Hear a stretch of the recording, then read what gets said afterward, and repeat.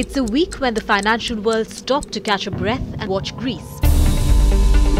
Just when the Greek crisis that has been the big shadow over Europe was threatening to pass over after a series of meetings and a bailout package on the 27th of October.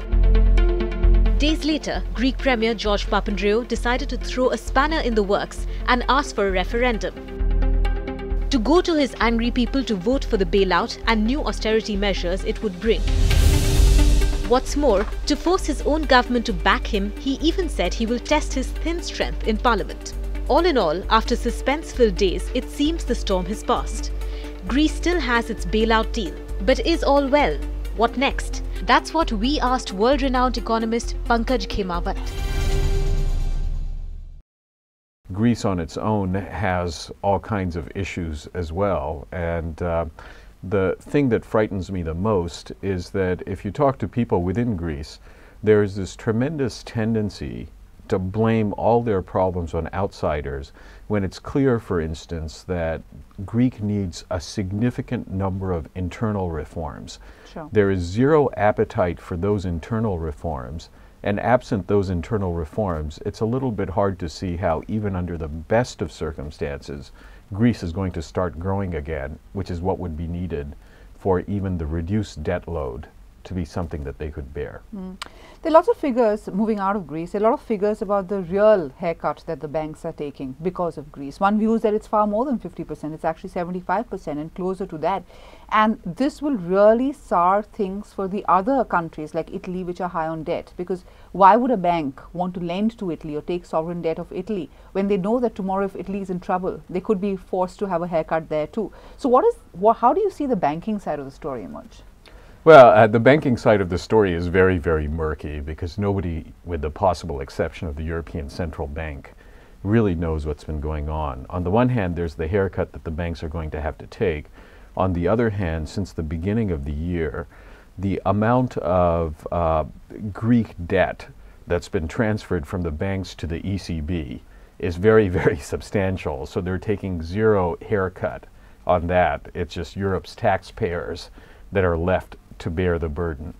Now, Italy is a very, very different country from Greece.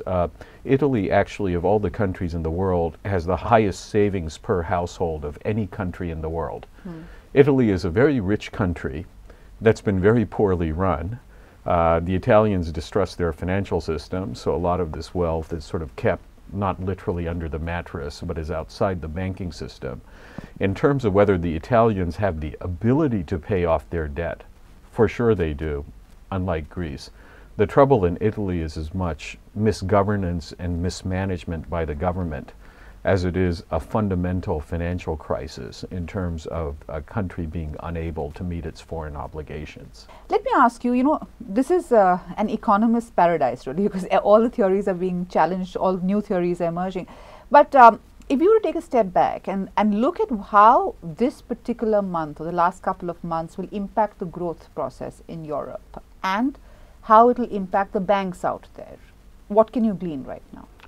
I would make the perhaps somewhat controversial statement that what happens with Europe's growth is not necessarily tied to what is in the interest of Europe's banks. Right now, the banks many of them are wobbling at the edge of insolvency. They don't want to accept bailouts because that would dilute their existing equity holders. So they keep insisting that they can tough it out without requiring any dilution of their existing equity holders. And when I look at Europe now, the image that comes to mind is Japan, where zombie banks kept on life support, advancing no credit to the rest of the economy, basically have managed to create 2 decades of stagnation in what was once a very vibrant economy. So one way or another, the financial sector has to be restructured to the point where credit starts flowing again, which is not what's going to happen if all the banks are hanging on by their fingernails to meet That's the basic interesting. You capital see the adequacy parallel ratios. more with Japan than with US post-Lehman? Yes, I think that we have. I think that the rigidities in Europe are such that I really worry much more about a Japanese kind of, we'll just get frozen into certain patterns of low growth. Whereas the U.S. economy, for all its many faults, and it does have many faults, has always had a greater ability to redeploy resources from less productive uses to more productive uses. But you know, Europe is interesting because they are very, very aggressive nations within that. And I think the latest crisis has brought to the fore the fact that Angela Merkel and Germany have perhaps emerged as the strongest players within the Eurozone. If there is a decade of no growth and a lost decade, would it kind of facilitate the breaking up of the Eurozone? Because why would Germany want to be part of it? Germany is one of the economies that has grown even in the worst times. It's got a great base to take off from, and they are powerful right now. Well, I mean, I think that there's certainly a strain within Germany that thinks that. I think that the more thoughtful elements within Germany recognize that a lot of what's happened is Germany growing at the expense of the rest of the Eurozone. You have to remember that the structure of trading relationships is such that roughly 2/3 of Germany's exports go to the rest of the Eurozone and only 1/3 to the rest of the world. So while we think of Germany as this big global export powerhouse, Germans themselves are often surprised when you show them the data on how dependent Germany is on the Eurozone.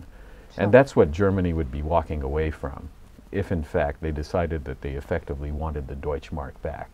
And Merkel, despite running into huge political trouble, has so far had the courage to resist those calls. But there certainly are German politicians right now who are effectively calling for a union of like-minded Northern European countries that might or might not include the French, but essentially going back to the Deutschmark. So is, I've been asking this question for some time. Everybody's been debating it, for a long time. Is this the end of the Eurozone as we know it? Or do you think it's an important stage in the evolution of the concept? Well, I think it still remains to be determined. I think a lot depends on how intelligently or unintelligently policymakers play the hands they've been dealt. But having said that, I think it's easier to imagine the end of the Eurozone than it was not that long ago. Companies too are trying to figure out, what do we do with this money? We don't have enough confidence to invest.